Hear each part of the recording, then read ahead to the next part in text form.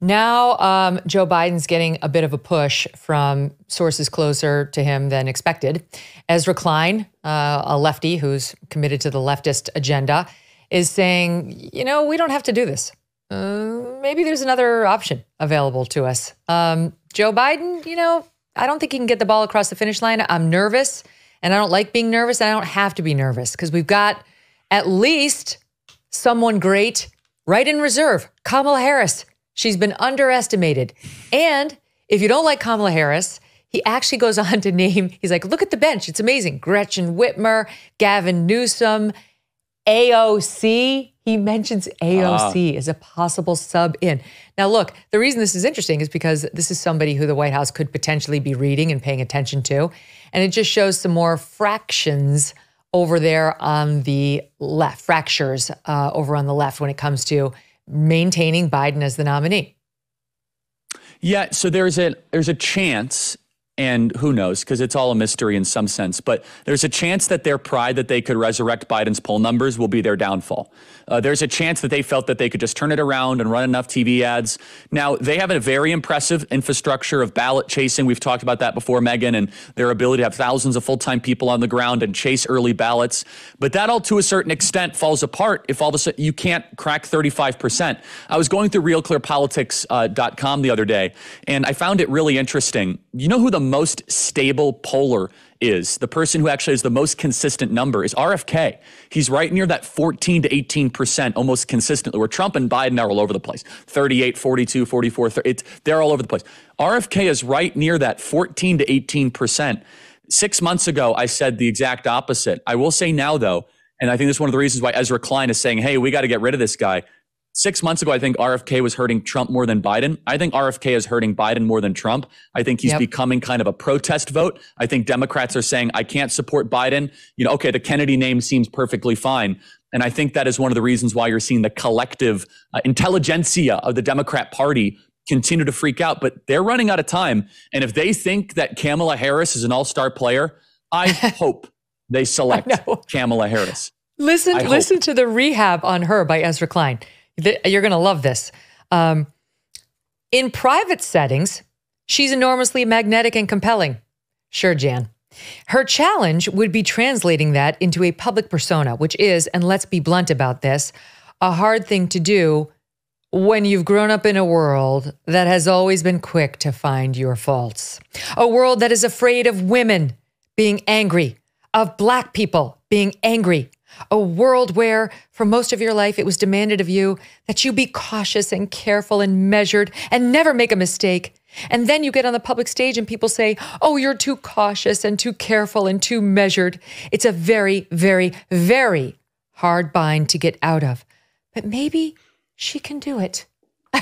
It's her being a woman and being a Black woman. That's what's causing her troubles on the public stage, Charlie. You see, I've overcome it's racism, my lady parts to be able to not be cautious and careful and measured and never make it's amazing. I've been able to overcome that, notwithstanding all the estrogen raging in my body.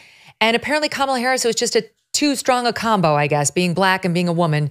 Therefore, that's why she is the way she is. I mean, okay, tell it to Condoleezza Rice because she doesn't suffer from any of those problems. In politics and just like in life, there's the X factor. It's just something like Kamala Harris she's just deeply unlikable. Just it's very similar to Hillary. She just looks so ambitious in a bad way, just synthetic and fake and transactional and artificial. And so if they want to replace Joe Biden with Kamala Harris, let's be honest, the only reason why Joe Biden is still around is because they're not too thrilled about their number two. If they had a superstar at number two, this rodeo would have been rearranged 6 months ago. Mm-hmm.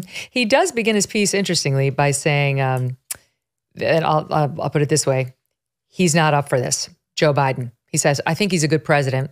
I don't like having this conversation, and I know a lot of liberals and Democrats will be furious at me. I still think Biden might win against Trump.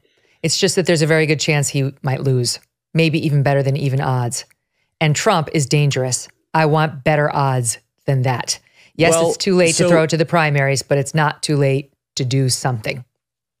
You're isolating something really important, which is after Donald Trump beat Hillary Clinton in 2016, the Democrats operate in we must eliminate all risk, that we can't even have a 5% or a 10% chance. They were so traumatized by what happened in 2016, which I think is at the root of a lot of the lawfare stuff and trying to kick Donald Trump off the ballot, which is I don't think they will be able to handle looking at election returns and even seeing it close. I think some of them don't even have the genetic material to deal with that. They're so invested with making sure Donald Trump won't become president again. That's Ezra Klein. He's like, I can't leave it up to chance. We have to do whatever it takes. So that means switching out Biden, kicking Trump off the ballot.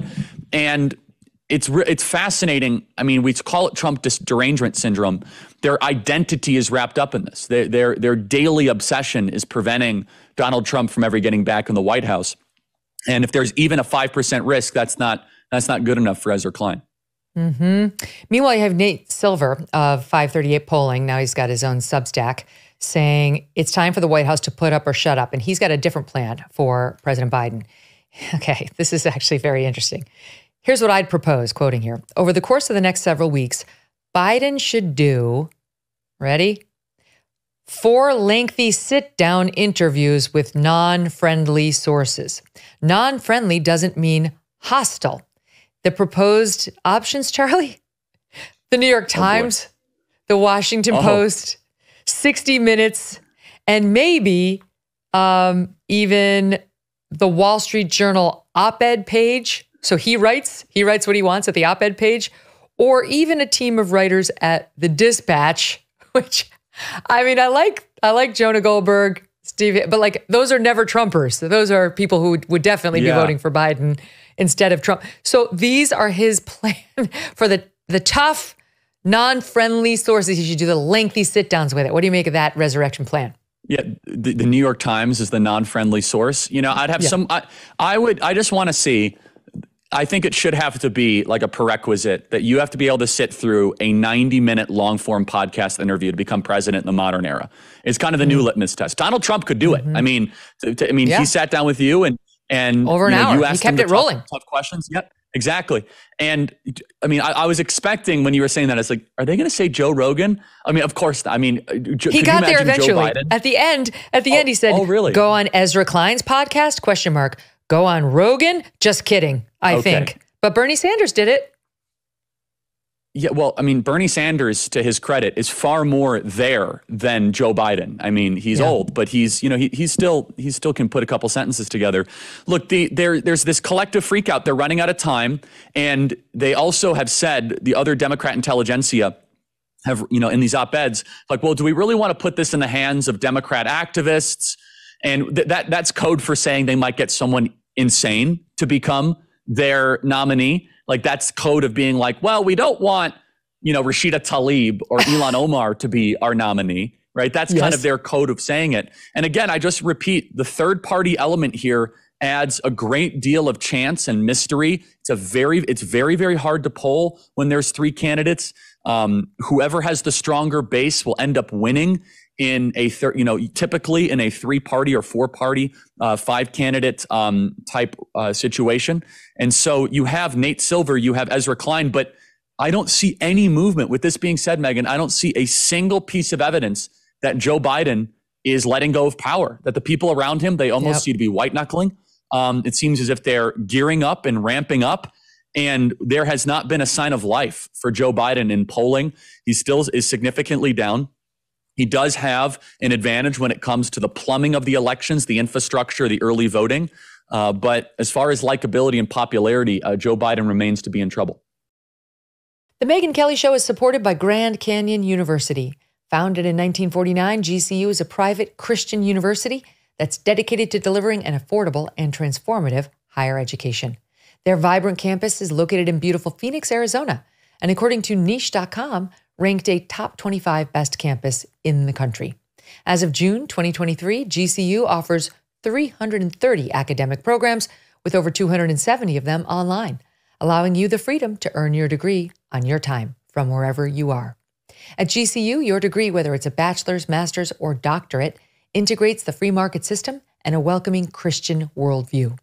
Learn more about GCU's programs, competitive tuition rates, and scholarship offers from your university counselor. They are part of the supportive graduation team who takes a personalized approach to helping you achieve your academic goals, walking alongside you every step of the way. Find your purpose at Grand Canyon University. Private, Christian, affordable. For more info or to enroll, visit gcu.edu. Hey, thanks so much for watching. If you like what you just saw, hit the subscribe button for more clips and full episodes.